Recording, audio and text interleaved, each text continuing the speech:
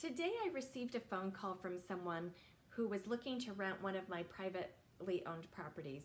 And one of the questions that she had for me is, why do private landlords charge so much for a security deposit? And I explained to her a couple of things from my own experience and perspective as a private landlord.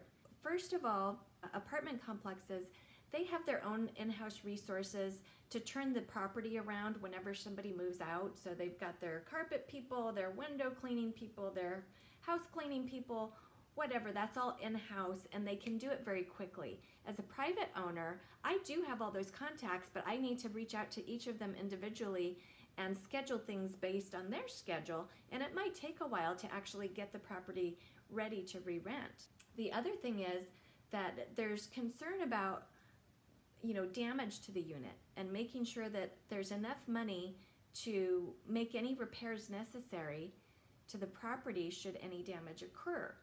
Sadly, there are instances where this happens, and I'm going to show you a few pictures here of an instance where on one of my properties I had to actually do an eviction, and this was the condition of the property when I arrived after the sheriff asked them to leave.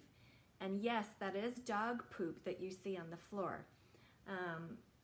These people were living in this place and did a lot of damage, and in this case, the amount of security deposit I had, although it was substantial, wasn't enough to cover the damage that they did to the property.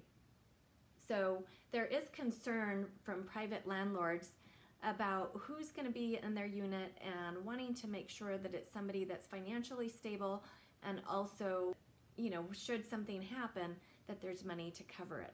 As I was talking to her, I thought, she's probably not the only one that has this question about the security deposit, so I thought I'd do a quick video and just kind of share with you guys what goes on in the mind of a landlord when they're renting out their private property. So hopefully that you found that helpful.